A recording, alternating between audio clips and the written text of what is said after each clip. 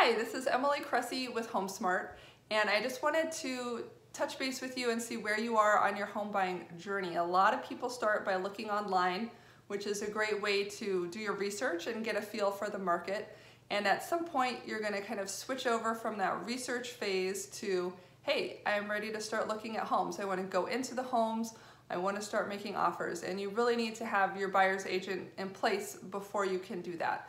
What I have also discovered is that a lot of the MLS aggregator sites that have all the homes available on the internet don't actually receive that data from the MLS for about 24 to 48 hours, which slows down the process. And that means if you're waiting to see it on a public site, you're going to be behind the 8 ball compared to the people who saw it on the MLS thanks to their wonderful buyer's agent first.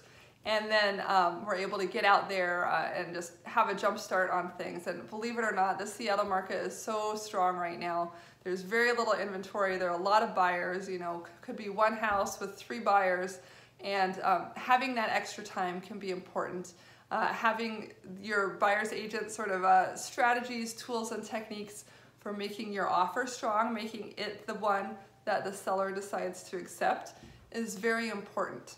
So when you are ready, we would love to connect, whether you're early in the process or not. We'll just kind of make sure that you understand the steps, that you have the things lined up that you need to, and answer any questions about areas, price ranges, different types of homes, townhomes, you know, things like that. So let us know how we can help, and we will be reaching out to connect with you.